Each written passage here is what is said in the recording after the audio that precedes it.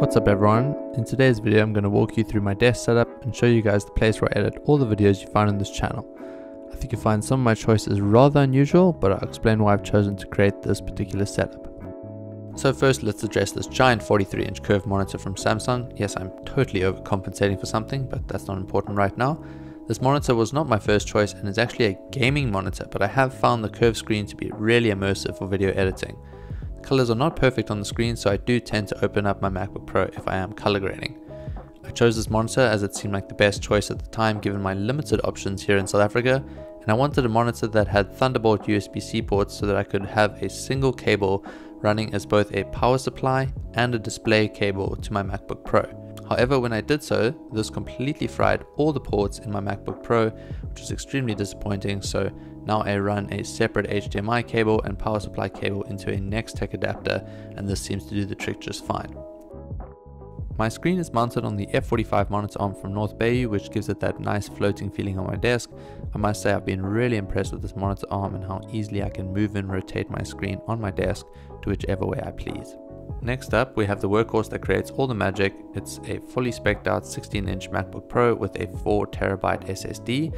I chose the 4TB so that I'd never have to edit off external hard drives ever again while traveling, and honestly it's been worth every cent. Because of how much I travel, using a laptop still makes the most sense for someone like me versus having a desktop computer. I put my MacBook in a stand from Mac Alley to give my desk a nice clean finish. This product works great, but is a complete ripoff in my opinion, and there are definitely more affordable options out there. This, however, was my only choice at the time when trying to find one in South Africa.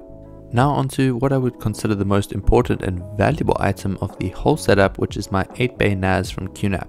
If you don't know what a NAS is, to put it simply, it's basically the mother of all hard drives that can also be linked to the internet, so you can access it from anywhere at any time.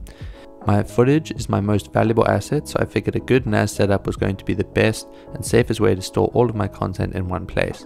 I chose QNAP as its features seemed best suited for me, and I also liked how I could use a Thunderbolt USB-C cable to connect it to my MacBook Pro instead of an Ethernet cable. So having a good NAS enclosure is only half of the story here. I've put 4 16TB Iron Wolf Pro NAS drives from Seagate into the QNAP, which Seagate have been kind enough to sponsor for this video. Seagate has always been the leader in this field and has the most extensive range of NAS drives. Not to mention the incredible read and write speed you get with these drives. Honestly, they are faster than the SSDs I travel with, which I didn't even know was possible. Another great benefit with Seagate is their rescue data recovery. The Iron Wolf Pro comes with the extra peace of mind for any mechanical, accidental, or natural disaster, with a 90% success rate of in-house recovery. Basically, Seagate has your back with a 3-year included rescue data recovery plan, which is pretty incredible.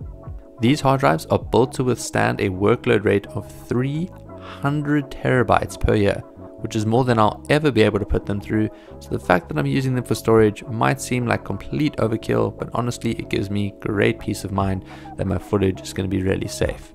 So if you are looking at investing in a storage setup like a RAID or NAS, I would definitely recommend Seagate as your choice of drives for the best and safest experience possible. And now very quickly for the real tech nerds out there, I did not set up my drives in a RAID configuration. Instead, I created a storage volume with 3 of the drives where I store all of my footage, and then I use the 4th drive as a time machine backup for my Mac. I back up everything to Dropbox just in case my apartment burns down or is broken into. I figured that statistically speaking, the chances of a hard drive failing are so small that I'd rather maximize my storage space and use Dropbox than have a RAID configuration. This would most likely change in the future when I get more drives.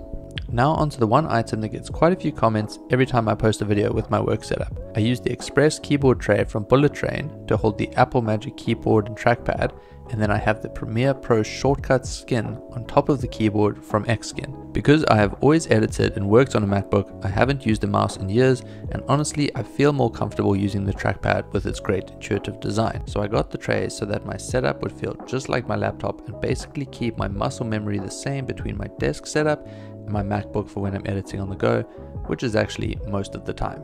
Next up, I use a GoPro as a webcam.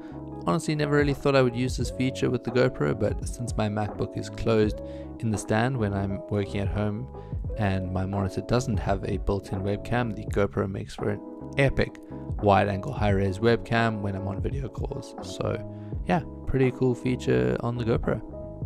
And speaking of editing on the go, one of the coolest editing accessories I've found recently is the Espresso portable display. It is completely powered by a laptop and works with a Thunderbolt USB-C cable.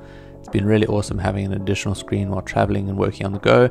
And to anyone who works the remote life, I would definitely recommend checking them out. They even have touchscreen functionality too. And honestly, I don't think there is a better portable display on the market right now with this quality in this price range.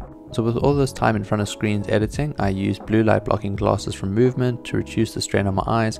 I currently have perfect eyesight and I plan on keeping it that way. I used the Maluti height adjustable desk from Entrawood. Having a stand-up desk has been an amazing experience, and it's been great being able to work while either sitting or standing. The desk also has a really nice cable management tray, which is honestly such an underrated feature and really makes life a lot easier. When standing, I use the anti-fatigue mat from Desk Stand, which basically just makes standing for longer periods of time a lot more comfortable. And lastly, I also have a Wi-Fi extender in my room to boost my internet speeds. The nice thing about this one is it also has an Ethernet port which I can plug directly into my NAS, so it always remains connected to the internet. I hope you guys have enjoyed this video and the behind the scenes look into my work from home office. It's been really cool creating this setup over the last year. I've watched countless desk and at home office setup videos before creating my own. So if you're thinking of doing it, I hope this video has helped out in some way. Thanks again to Seagate for sponsoring this video. I'll have a link in the description below if you're looking at getting some hard drives or SSDs. I would personally recommend the Lacy SSD if you're looking for a portable storage solution that is going to be extremely reliable, fast, and convenient. Thanks for watching, and I'll see you in the next one.